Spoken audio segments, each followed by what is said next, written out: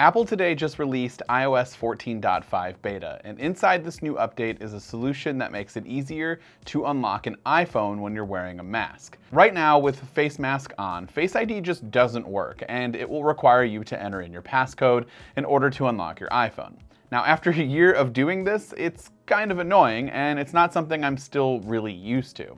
Thankfully, in iOS 14, there's a new option to unlock an iPhone with Face ID and an Apple Watch paired together, with the watch being that extra layer of authentication and security.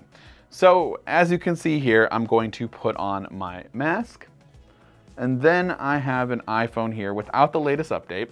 And so when I go to unlock it, it doesn't work.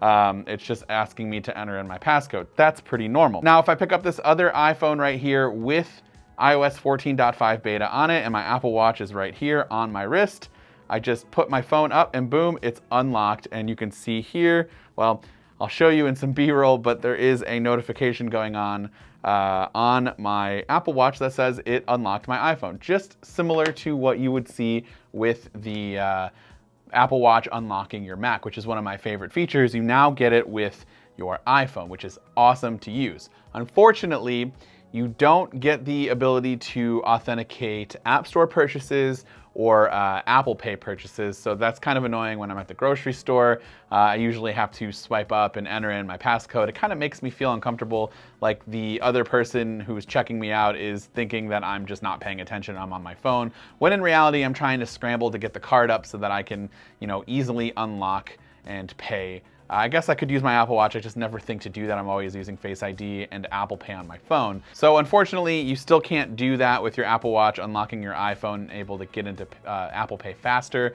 But if you're sitting at a doctor's office and you got your mask on, and you're looking at your phone, you don't want to constantly keep entering in your passcode every time you want to unlock it, this is a great way to get into your phone quickly without having to enter in your passcode every 5 seconds. You will need to go into your iPhone settings app, and under Face ID, you will need to turn this feature on manually. And also, if you go into the Apple Watch app, in the settings portion, you will need to change and make sure that your wrist detection and unlock with iPhone is on, because you want your Apple Watch to be unlocked.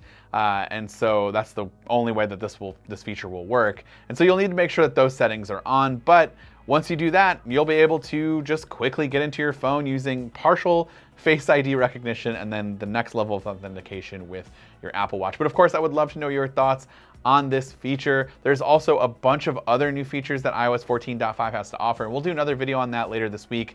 So be sure to subscribe to the channel so you don't miss that video. This has been Dan with MacRumors. Thanks so much for watching, and I hope to see you around in the next video.